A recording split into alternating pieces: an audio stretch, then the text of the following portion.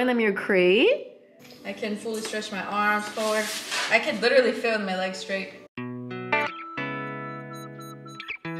Everybody, welcome back to our channel. In today's video, we have something very exciting for you. As you can see, she is following me around per usual. But today we are going to be doing a little review and showing you guys Sage's new crate because she got a little upgrade, didn't you? She's over me. Anyways, guys, let me give you a first look at her crate. Let me close this door so that you can see the closed version. Ignore the mess in our kitchen. This is Sage's new crate. It's the Impact dog crate. As you can see, there's a door. Can I help you? There is a door on this side, and then there is another door over on that side. And then let me show you the back view. Just looks like this, and then that other side, as you can see through here, looks the same as this side. So this crate, as you can see with Sage next to it, is pretty darn big. These two sides open, so as you can see, there's a little keyhole because it actually came with 2 keys, so you can actually lock her in there. Beyond just closing this, you could actually lock the door if your dog for some reason is like super anxious and trying to get out. But here is the little gate opens, it shuts just like that. It's a little handle. And then this we bought for her on Amazon. As you can see, it's a little too big given the size of the inside of the crate, but this crate is massive. John, why don't you get in there and show them? Oh no, I was adjusting the bed. Okay, Sage is gonna show you guys. So look at her. Look at her, how much room she still has in there. It's also really tall, guys, so when she gets bigger, she won't be hitting her head if she's like standing up or sitting, because in the other crate we had for her, she was almost already hitting the roof when she would be sitting. But as you can see, look, she's like in the crate fully, and there's still all that room. Good girl, you're showing them your crate. And then you close it. When she's mean to me or she bites me, you know, and having her little tantrums, it makes me feel good when it's like this, because it's like she's in jail. This is her. She's in prison, guys, and we're just looking at her through the bars. Ain't that right, Sage? She's like, I don't really care, to be honest with you. But yeah, it opens like this, and she just vibes in there. As you can see from our last video, Little Bear is now her new favorite. The other one is fully dead because she ripped its ears off. But yeah, she likes this crate. She was really scared of it at first, but she's also just in general scared of everything. But she was very terrified of this crate. And as you can see, this part has handles so you can carry it pretty easily. And according to him, he's the one that built it. It was building easily. It was a building it easy. Oh, it comes built. In a box? Yeah. Like a square like that already built? Yeah, it comes built. Okay, it comes built, guys. There's ones that they have that you just lift it up and it builds it easily, but this one comes built. I didn't want the expandable one because I wanted it to be solid already, but yeah, this one comes built already. Yeah, and it does have these little corner pieces, you know, so it doesn't scuff up your floor or the wall. But yeah, this is like a solid crate. She's like, who's knocking at my house? Why'd you throw your bear out here? That was very rude, Sage. But look at her. Her paws hanging off. So you can tell she really likes this. But look at how much room she has back there, guys. And Sage is a big dog. Also, guys, make a guess. How much do you think Sage currently weighs? She's 5 months now. 4 months. October, November, December, January, February, March. 5 months. 5 months now. And guess how big she is. I'll give you a second to guess. She is a whopping 56 pounds. She's almost 60 pounds and she's not even 6 months old. So obviously she's gonna be a big, fat, chonky girl. But yeah, he's trying to move the crate right now. I don't know why. But yeah, we used to have this in there. Did she just hit her head? No, she's kicking it. Anyway, we used to have this in there. It's what we had in her other cage, but that was so tiny compared to the crate. So we got this new one, and it's like, this is like that eggshell memory foam. So she's honestly living her best life in there. And this is where she sleeps every night. We crate trained her since she was a puppy, but Every night, whoa, I do not know why you guys got zoomed in. Every night she goes, sleeps in there. She goes in there by herself. We don't force her in or anything. We fill her Kong with a bunch of treats. This red one that we had, the little one, or this new blue one that we showed you guys. We just shove a bunch of treats in there, or just a couple, and then like a little bit of dog food, so it's hard for her to get it out. And then, I don't know why she keeps hitting the crate. And then she goes in there willingly, plays with it, gets them out, or sometimes she honestly just doesn't even care for it and just goes to sleep because she already knows the routine. And as you can see, all these chairs are not in our usual island where they should be, because somebody has become a professional escape artist, and this playpen is no longer effective at keeping Sage in and contained when we leave.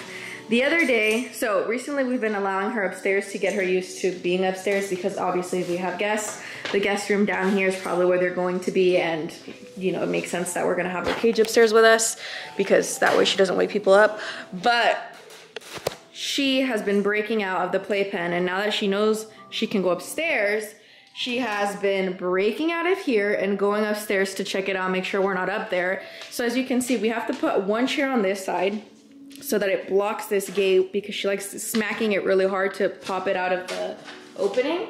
And then on this side, we have to put one chair, two chairs, and a bean bag. And even then, sometimes she breaks out because she's the freaking Hulk. But look at her without that fluffy little bed thing in there.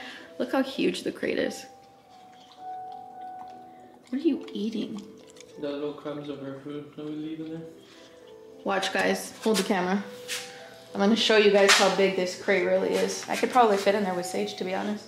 I don't know that I want to. I'm kind of scared, guys, but I'm gonna try it just for the sake of the view. Sage, go over. I'm gonna get in here with Sage. Oh. Hey! Oh! She just...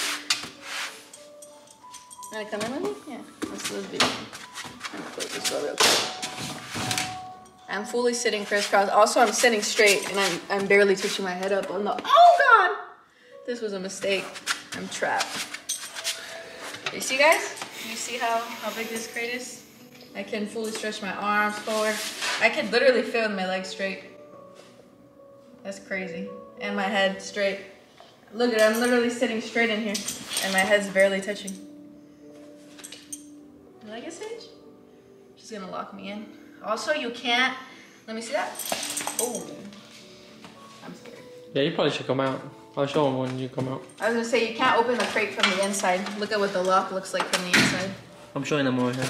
Can you back up, girl? I'm trying to get out. How do I get out? If you guys haven't seen that video that went viral, some couple got stuck in their crates and had to go like hop towards each other in the crate to get it opened so that way they could get out. But that's basically a review of her crate. I would honestly recommend it. It is a very expensive crate though. This one's what, the not the anxiety one? No, it's not the anxiety one. They have a high anxiety crate where it doesn't have these big holes. It's mostly like tiny, like probably like this big.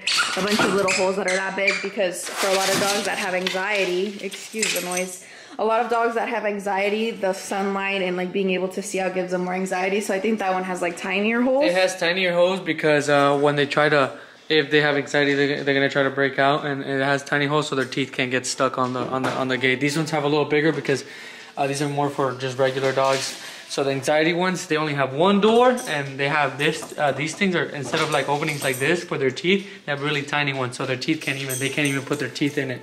Yeah. So that's why they have the anxiety ones. So as you can see, there's one of these on each side, so you can lift the gate. She already got her little bear. But yeah, guys, that's basically the review of her crate. They're good. These are what police use. I don't know about that. Apparently that's what police use, but I would recommend the crate. But if you do get it for your puppy, get a huge one, even if your puppy is a tiny puppy, and just make sure that they can grow into it, because these gates are very expensive. And they come with the divider. Some of them come with the anxiety ones come with the divider. So. Yeah, but these crates are really expensive. So even if you have a little puppy, get them a big one that's like their max growing size. She's about to take that mattress with her wherever the heck she wants. Look at her. Freaking Sage. And oh yeah, she wouldn't put on her bed. Anyways, I would get the bigger size just so that you don't waste a lot of money, because this crate I think goes for The bigger sizes go for over $1,000. We were fortunate enough to have someone that, what in the world? She just almost knocked this freaking chair down. But we were fortunate enough to know someone that ordered the wrong size for their dog, and so they were selling it for cheaper. And we just happened to be able to get it from them and in the color that matches our home the most. But and I just noticed she's been eating her bed. Of course she is. She's a freaking weirdo. But anyway, look, she found out we found out, and now she's like, they're not gonna give it back. But yeah, guys, I would highly recommend this crate. Let us know if you've tried this dog crate or if you've tried other dog crates. And yeah, just let us know your thoughts. We'll go ahead and link down below the website where you can get it if you decide to get it. I'm sure you could probably look it up on like Craigslist or, I don't know, Facebook Market, wherever someone might be getting rid of one. But I will link down below where we got it and the exact crate we got, and then some of the other ones that they have. But hopefully you all enjoyed this video, and let us know, like I mentioned, if you've tried out this crate, if you tried out a different crate, or what crate you're using for your dogs. Sage is not a very anxious dog. Since we got her, since she was a puppy, we've been leaving her like at home, even if it's for a couple hours. And when we leave her and when we come back, we don't really react to her leaving or like being like, oh, Sage, bye, or like, oh, good girl, you did so good while we were gone, until we let her out of her crate, just so that she doesn't build up that anxiety of waiting for us and like feeling like, oh my gosh, I need to like wait for them to get here. Oh, they just left me. So she's not really anxious.